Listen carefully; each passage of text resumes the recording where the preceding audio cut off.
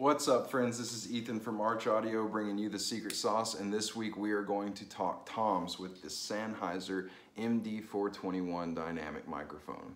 I love this microphone. It came out in 1960 sort of to be an all-purpose recording staple, and it did its job very well. If you look at the bottom, it has a built-in roll-off filter, and you'll see a little M here on the dial, and that stands for music. That's the flat side of the filter.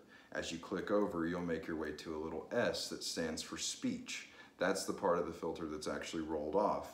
And by the time you've made it there, you have gradually rolled off 6 decibels from 500 hertz and below. So it really will give you a little bit more clarity in a vocal situation.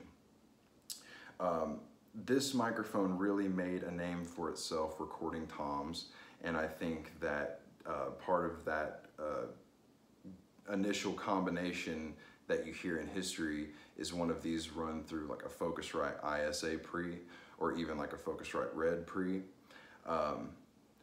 I use this in every drum recording situation with toms that I have, and most of the time I use it through one of those pre's. And it's not that I don't think that there's other options out there, I just think that there is a certain clarity and a certain lushness to the low end that you get from that specific combination, and I think that that's why this microphone has withstood the test of time for that application. Other things it does well, it's amazing for horns, especially like saxophone or trumpet or anything with extremely high sound pressure level output. It handles that very well because it has a built-in pop filter right here, which helps with the air disbursement. Another fun fact about the microphone, a lot of people think that you bring your source in this way, sort of like a large diaphragm condenser, but you don't. It's actually meant to be used pointing outward like this. So if you're pointing it at a source, you want to point it at the source from the tip of the mic. Another fun fact is that this clip is very, very sensitive, and it will come undone if you hold the mic by the clip. So don't do that. You only want to hold this microphone by the body. If you've been in enough studios over the course of time, you will finally run into one that is wrapped in electric tape with a big crack running down the middle of it, and that's because somebody was unaware and they held it and it fell to the floor and broke. The sick joke of it all is that the microphone is still fine and it works perfectly well, it just has to be taped up. So it's really more of just kind of a bummer than anything else, but it can be an inconvenience, especially if you crack the pop filter. Like I said, this microphone is an all-around staple.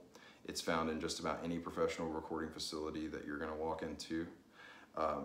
It's used on a wide range of sources, everything from, like I said, toms to horns to electric guitars to vocals. I don't usually use it for a room mic. I would recommend mostly close miking with this. It's going to do a really good job of just capturing a very upfront sound, and it can be colored by preamps very well.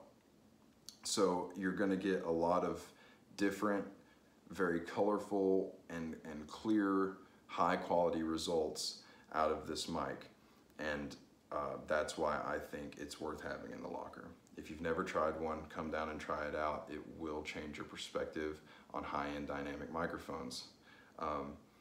Yeah. Sennheiser MD421 dynamic mic. Great choice. Love you guys.